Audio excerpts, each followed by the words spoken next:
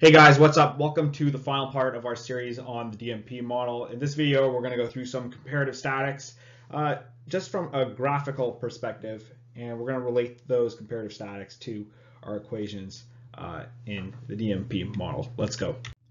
So with every comparative statics story, we start off with a initial equilibrium, right? Let's just go and denote it here and make things really clear. So we have an equilibrium labor market tightness, an equilibrium wage, right, which we first start out with, and an equilibrium employed and unemployed.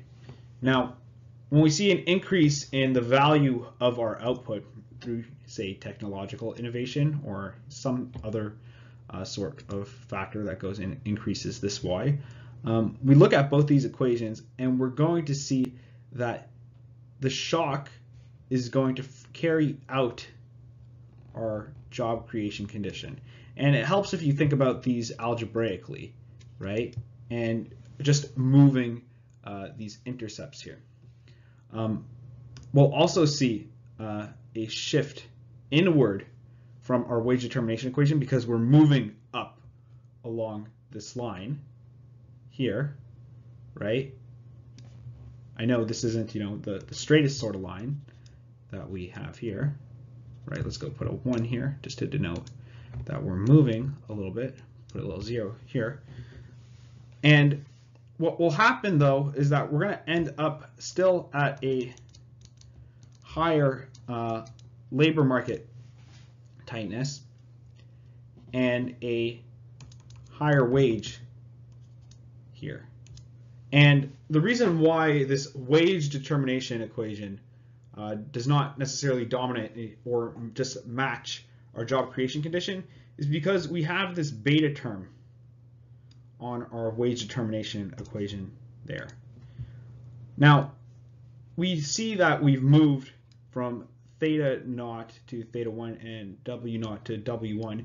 And this story about our labor market tightness is going to be important for drawing out what happens on our left-hand curve here.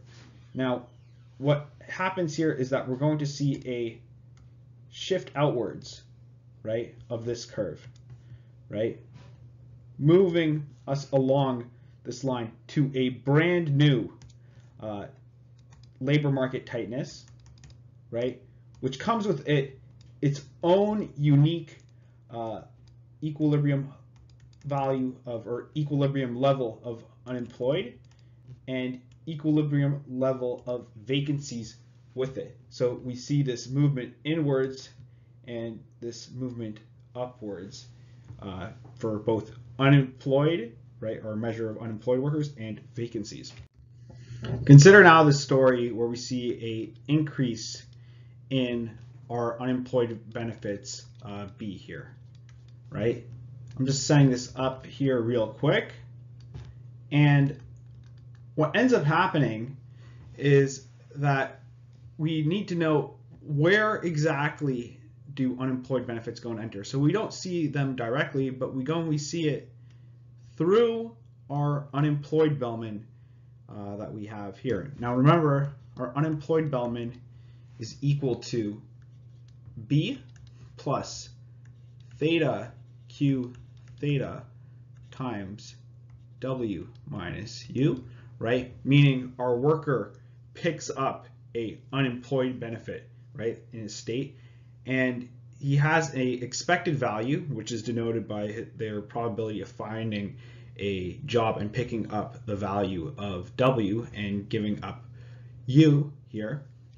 And when we see an increase in B, right, we are going to see an upward shift in our wage determination equation. So moving that up here, right, this is going to be WD1.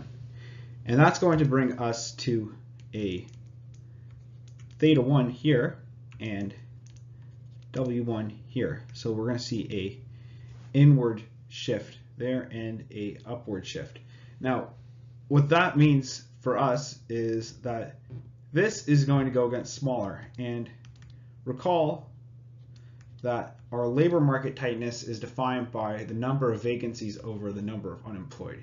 And when this goes and falls, that can only happen when we have more unemployed compared to vacancies, and that's just simply because it's much more worthwhile to go and sit around. So we're going to see this inward shift, right, to theta 1 star, right, and end up at this new equilibrium here. So these are the two different types of comparative statics that we can go and look at. We can consider, other sort of policy variables, like that being the cost of posting a vacancy. How does that go and look? And our, I guess, exogenous job destruction rate and our rate of return on the market. But for the most part, at least in the scope of this model, we're not really in direct control of these things here just yet, unless we go and start talking about planners problems, which I hope to do in another video. So this is our whole series on the basic DMP model. I hope this video helped. Take care.